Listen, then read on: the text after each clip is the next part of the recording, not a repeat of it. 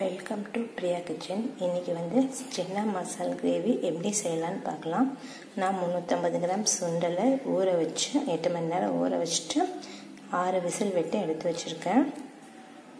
பெரிய வெங்காயங்க 5 வெங்காயம் கட் பண்ணி வச்சுருக்கேன். ஒரு துண்டு இஞ்சி, பச்சை மிளகாய். ஒரு கடாய் வச்சு 1 ஸ்பூன் ஆயில் ஊற்றிக்க. இது பாருங்கள், வெங்காயம் பச்சை மிளகாய் இஞ்சி போட்டு ஒரு 2 நிமிஷம் வதக்கிக்கோங்க. வதக்கினதுக்கப்புறம் இதை ஆறிட்டு அரைச்சிக்கலாம். இதுக்கு இப்படி வதக்கணும்னா நம்ம குக் பண்ணுறப்ப வெங்காயம் ரொம்ப நேரம் வதங்கணும்னு அவசியம் இல்லை. அந்த அரைச்ச கிரேவி அதுக்காக தான் ஒரு 2 நிமிஷம் வதக்கி விட்டு அரைச்சிட்டோம்னா நல்லாயிருக்கும். Stove off பண்ணிட்டோங்க. ஆறினதுக்கப்புறம் மிக்சியில் போட்டு அரைச்சிக்கலாம். இங்கே பாருங்கள், அரைச்சாச்சு. இப்படி ஃபைனாக பேஸ்ட் மாதிரி அரைச்சிக்கணும். நான் ஜார் ஃபுல்லாக போட்டேங்க, ஆனால் வந்தது பாருங்கள் இவ்வளோ தான். இது இன்னும் வதக்கணும்னா இன்னும் கம்மியாகிக்கும். ஒரு பிரிஞ்சி இலை, 2 கிராம்பு, ஒரு பட்டை, 1 ஸ்பூன் ஜீரகம். வெங்காயம் வதக்கிறதுலேயே அந்த வடச்சட்டிலே நான் எண்ணெய் ஊற்றி வச்சுருக்கேங்க, 4 ஸ்பூனு. ஒரு பட்டை, 2 கிராம்பும் போட்டாச்சு, ஜீரகமும் போட்டாச்சு, பிரிஞ்சி இலையும் போட்டாச்சு. அரைச்சி வச்ச விழுதையும் இது போட்டாச்சு. இது நல்லா வணங்கி எண்ணெய் பிரிகிற வரைக்கும் நல்லா வணங்கி வரணும். பாருங்கள், தக்காளி ஒரு 8 பழத்துக்கு மேலே எடுத்துருக்கிறேன்.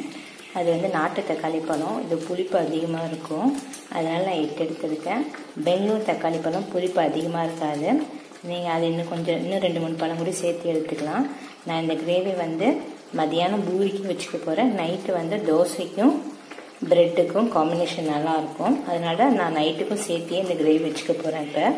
இப்போ பாருங்கள், தக்காளி பழத்தை கட் பண்ணிட்டேன். நம்ம இதை அரைச்சிட்டு வந்துடலாம். வெங்காயம் அரைச்சோம் இல்லைங்க, அதிலே போட்டு இதையும் அரைச்சிடலாம். இங்கே பாருங்கள், எப்படி நல்லா வெங்காயம் நல்லா வணங்கி வச்சு பாருங்கள் அரைச்சது. இதோட தக்காளி அரைச்சி விழுதையும் ஆட் பண்ணிக்கலாம்.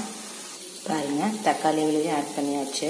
அரைச்சிட்டு அதை மிக்சியில் அரைச்சது தண்ணி கொஞ்சம் ஊற்றி மிக்ஸ் பண்ணிக்கோங்க. இதோட மஞ்சத்தூள் 1 ஸ்பூன் போட்டுக்கோங்க. பாருங்கள், தக்காளி வெங்காயம் விழுது நல்லா கொதிச்சிட்ருக்குது. தேவையான மசால் தூள் பாருங்கள், மிளகாத்தூள் 1/2 ஸ்பூன், மல்லித்தூள் 1/2 ஸ்பூன், கரம் மசாலா தூள் 1/4 ஸ்பூன், சர்க்கரை 1 ஸ்பூன்.